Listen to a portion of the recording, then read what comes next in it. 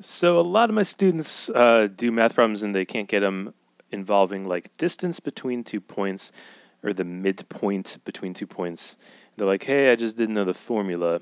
And I'm usually like, well, you don't need a formula for those two things. Let me show you what I mean. Let's say I have a couple points. Let's say point number 1 is -2, 7.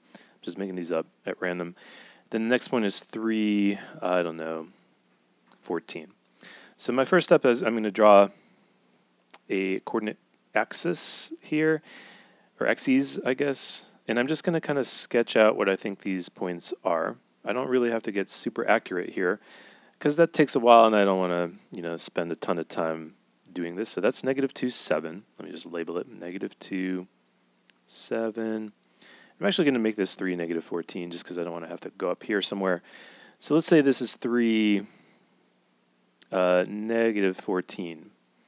And I'm going to attempt to freehand draw a line. I know, guys, it's a terrible line, but just bear with me. So pretend that those are my points. This is 3, -14. So my question to you is, don't use the distance formula. Can you figure out the distance between these points? Well, sure. All you really have to do is make a right triangle. So again, the drawing not so great, but you can kind of see that that's a right triangle there, right? And you should be able to tell me just by counting what the distance is in the x direction between these 2 points. Because notice we're going from -2 in the x direction to 3. And if you think about it, that is a total of 5 in the x direction. So this leg of the triangle is 5. Now I think you might get the picture. What about the y direction? Well, we're going from 7 all the way down to -14. So that looks like it's going to be a y direction of 21. Now, to get the distance, the thing I asked you for initially, all we really have to do is do the Pythagorean theorem. So remember the Pythagorean theorem for a right triangle, it's a squared plus b squared. Those are the legs. They're going to equal c squared, c being the hypotenuse. So let's do that. 21 times 21 is 441. 5 times 5 is 25. So 441 plus 25 is 466. So c squared would be 466. So a squared, we said, is 441. B squared is 25. That equals 466 is c squared. So if c squared equals 466, c itself will be the square root 466.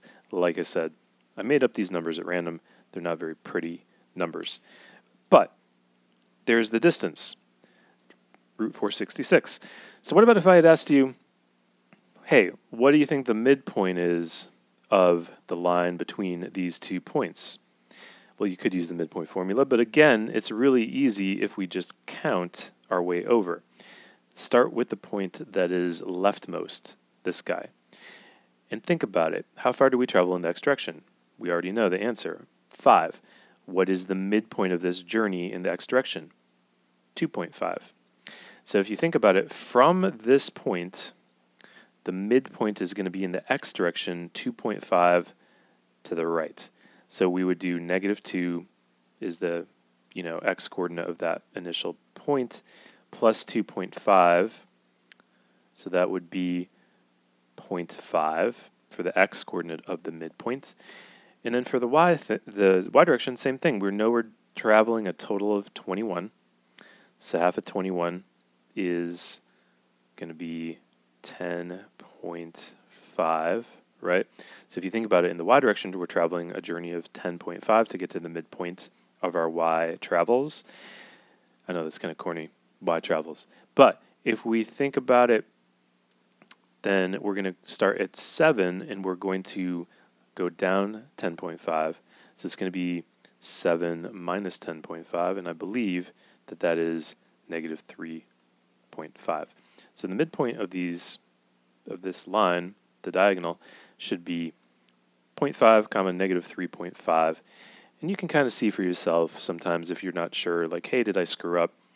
You can kind of graph the point and kind of take a shot at sort of estimating, and if it looks like the midpoint, that's kind of a good sign. So just so you know, nice situation where you don't really need formulas. You can find the distance between those 2 points and their midpoint all just by counting.